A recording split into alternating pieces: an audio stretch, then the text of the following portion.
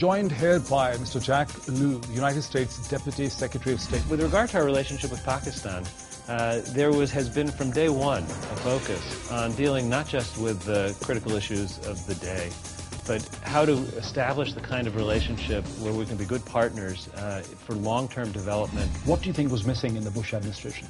You know, I think that in the Bush administration there were a number of major issues that were more than first amongst equals. The U.S. relationship with Pakistan has been very abrupt, had a lot of conditionalities, it broke down again and again. That we need to make up for lost time in terms of reestablishing the kind of relationship that I've described between the people of the United States and the people of Pakistan.